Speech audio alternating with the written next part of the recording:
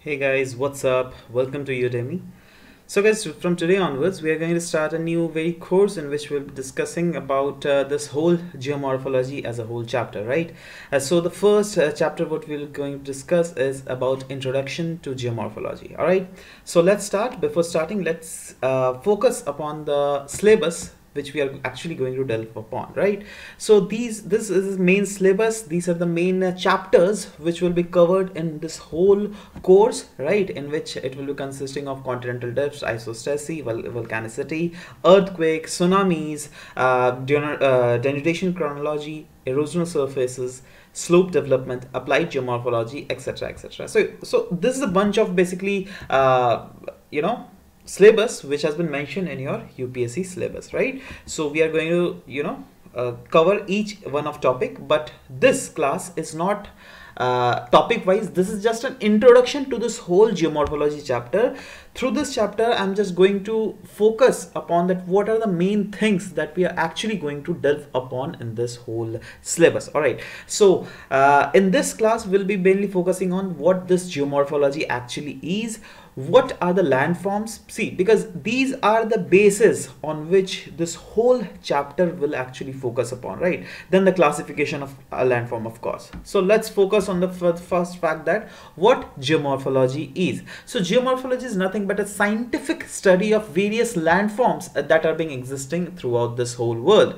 By landform, what do I mean? By landform, I mean which we actually observe, like plains, like plateaus, like mountains. These are the basic landform which actually we see, right? So for those, how does these landform originated throughout this world? So we just do a scientific study in this geomorphology, and the scientific study is based on the fact that whether we are focusing upon the cause and effect relationship or not, like if there is a mountain, then how that mountain has formed, what are the reasons of the formation of that mountain, so that is the cause, and what are the effect of that mountain. Say for example, if this is the direction of wind, and now mountain is over here, right? So what will happen? Wind will lift up and there might occur orographic rainfall, right? So these are various factors which we'll be actually focusing upon while we'll be delving in this whole geomorphology as a chapter. Now, whenever we are reading this geomorphology, then we should mind one thing very clearly, that geomorphology is very much getting closer to geology and it is moving away from geography. Now, first thing that has struck in your mind is that what this geology is, what this geography is, right? So let me clarify each. See, first of all, we'll focus upon geology. So what do you mean by geology? See, in geology, we mainly focus upon the science of the earth. Basically, geology is an earth science which is directly concerned with the formation of earth, how earth has formed, like how, whether it is a solid formation or in other form. Basically it's solid only, right? But how, means what is the intensity of that solidness, right? How the rocks have been formed. There are different methods of formation of rocks as well, that will focus upon other chapters. For one kind of rock is igneous rock. Igneous rock directs come up out of magma and lava, right? So it gets converted into metamorphic rock, right? It gets converted into sedimentary rocks, which further gets converted into metamorphic rock. So these are the various types which will be actually focusing on geology.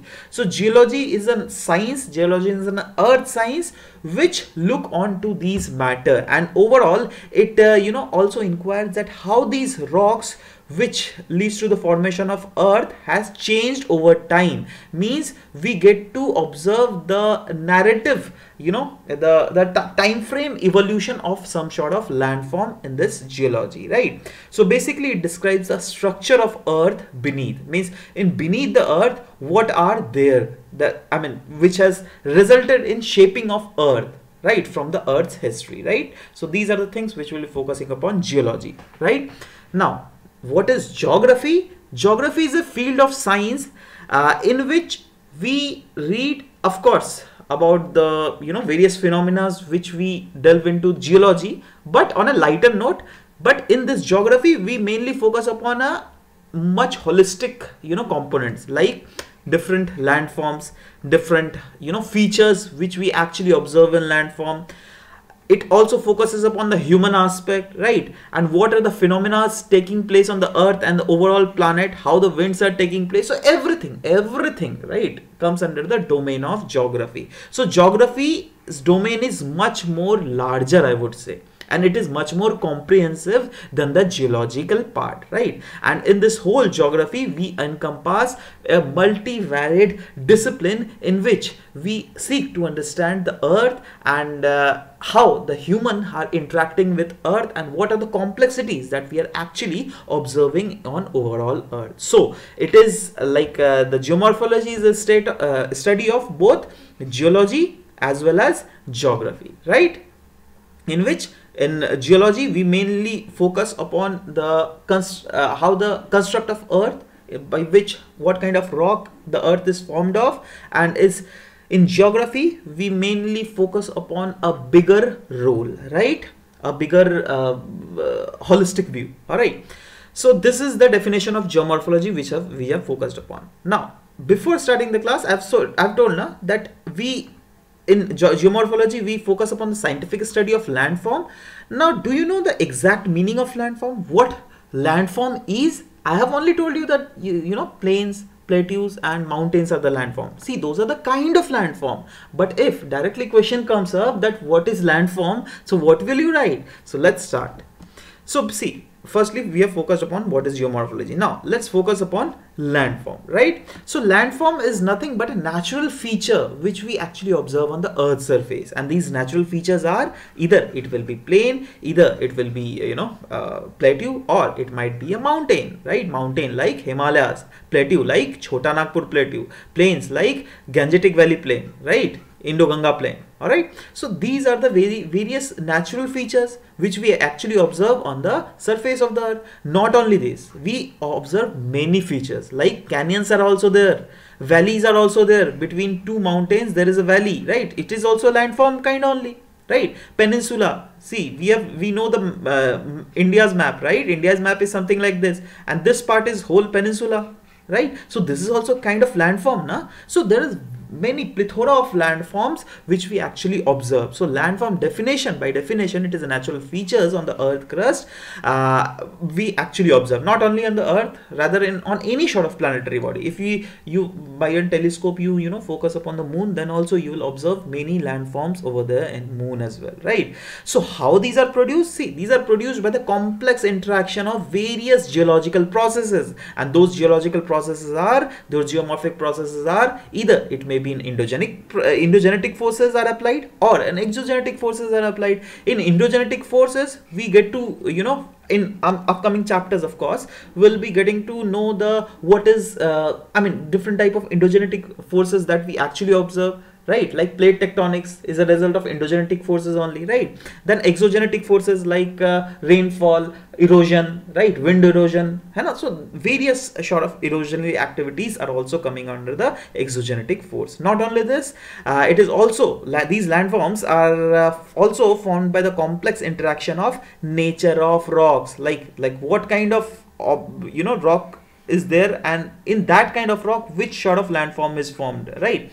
So in different hardness of rocks, different sort of landforms we actually observe. Not only this, involvement of biotic community also plays a very major role in the formation of landform of any particular region. So this, whatever the definition we have seen now, this is the beginner definition, of course everyone will know. But if you need to write some sort of more technical, more complex answers, then you can use these keywords like landform is an individual topographic features of whatever size, and thus the term could refer to as something as minor as cliff or a sand dune. So these are also landforms only. Cliffs, sand dunes, you can include here canyons, you can include here valleys, peninsula, so everything you can include here, right? And it is again produced by the complex interaction between endogenetic forces, exogenetic forces, nature of rock, and of course involvement of biotic community also plays a very important role in the formation of a landform, right? Now, what are the recent trend which we actually observe? Recent trend is that geomorphology is slipping out of the hand of geography, as we have already discussed this point.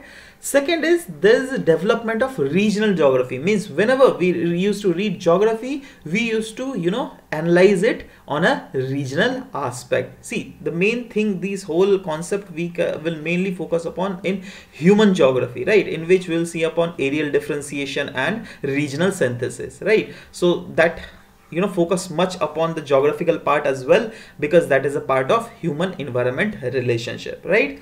So now, as of now, I'm skipping it, but in various aspects we also apply geomorphological knowledge, right. So this is the, this point can be explained through the very last chapter of this geomorphology, in which we will be read about applied geomorphology, right. So stay tuned till that very class as well, don't worry about it. So anyways, for this class we have, you know, delved into these topics like what is geomorphology, what is landforms, and what are the classifications of landform is what we are going to see now. So what are the classification of landform? Basically, Salisbury was a geographer. He has classified landform on various magnitudes. Basically, he has classified landform into first order landform, second order, and third order landform. Now let's focus upon what is first order landform. See, first order landform is simply the largest features which we actually observe in world map. Say for example, this is also a world map, right. So what are the largest feature you observe? Either it is a continents are there, yeah, these 5 continents are 7 continents are there, right, and these water bodies there, right, clearly. All right, so in overall what we see 2 types of landform. So these are what coming under the first order landform. These are the largest features. The example is either continent and oceans, right, and these are purely the product of endogenetic forces, because by the application of endogenetic forces, you know, these have resulted in the formation of these very continents and ocean. Although if you see here, see, if you see the satellite image, what you will observe that this is a land part, right, this is a land part and this is a water part. You will probably observe that this is the boundary between these two, but in reality, in first order landform, the boundary between the main continent and the ocean is not that what we have seen. Rather, the boundary is submerged, right, and it is at the margin, right. See, basically, although the shoreline at the sea level appears at conspicuous demarcations between the land and water, which we have actually let you know this part, but this is not the boundary, right. It is not the accepted boundary between continent and sea. See, these are the facts which you should actually remember, right? And each continent has its own margin which is actually submerged, and this margin belongs to continental shelf. See, this is the continental shelf and this is the continental slope. So end of continental shelf determines the boundary between the first order landform, that is continent and ocean. Is it clear? So write it in your note copy as well. Now at the outer edge, the slope pitches more steeply. We can actually observe, see, up till here the slope is very gradient, right, but here you can see continental slope, the slope is very steep, right. So this will again focus upon when we'll, you know, read upon what these continental shelves are, what these continental slopes are. So there you'll get a very wide picture of it. But overall, first order landform is done. Now let's focus upon what is the second order landform. See, second order landform, basically the thing which actually comes up is within the first order landform. See, within the first order landform we have read about continent and ocean, right. These are the 2 things. Now second order landform occurs within the continent. So what are the macroscopic features which we actually observe within the continent? Those are either plains, those are either plateaus, or either mountains, right. So these are the basically second order, these are coming under the second order landform which are superimposed over the first order landform. See, plains are also superimposed over the continents only. You won't find plains in, you know, oceans, right. Similarly, you won't find plains in plateaus in oceans, not mountains. Of course, mountains are there, those are sea mounts, but that is a different other case, right. So anyways, these are what coming under the second order landform. And in ocean also you will get second order landform.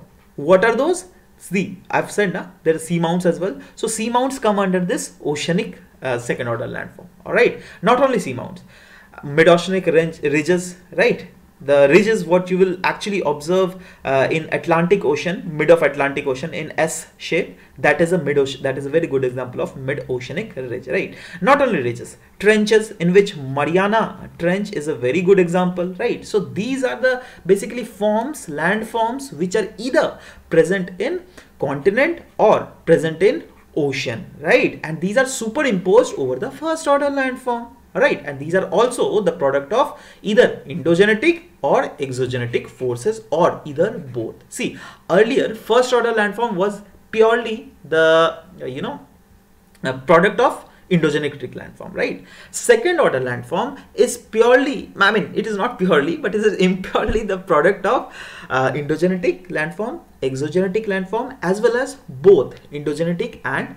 exogenetic. The examples are, of course, we have already discussed, right? Say for example, both, when both endogenetic and exogenetic forces apply, when there is a formation of sea mounts, right? See, what happens is, say for example, it is a sea floor, it is a water level, right? Here is a sea mount, right? So what happens is, it also gets eroded by the currents of water, right?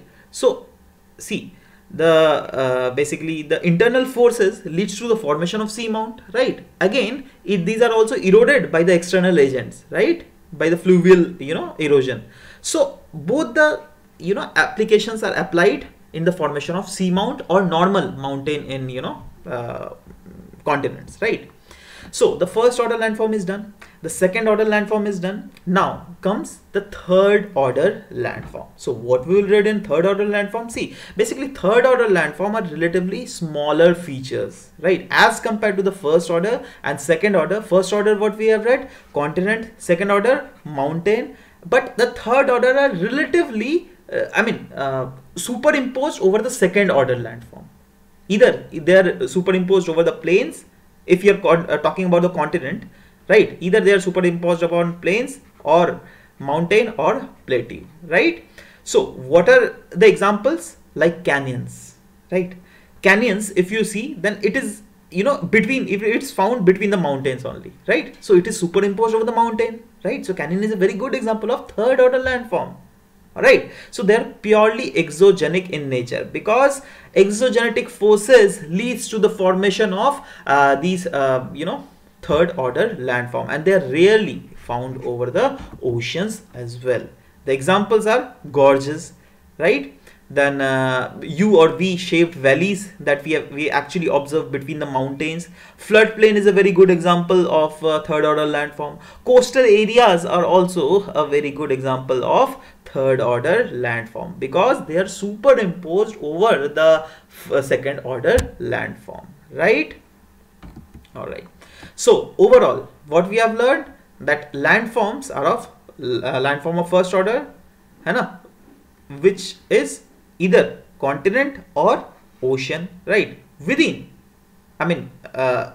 the second order landform are superimposed over the first order landform, like mountain, plains, plateau. In ocean, if we call the second order landform, then comes continental shelves, continental slope, ocean deep, ocean basins, right? So these are everything are second order landform, because they are superimposed over the oceans only.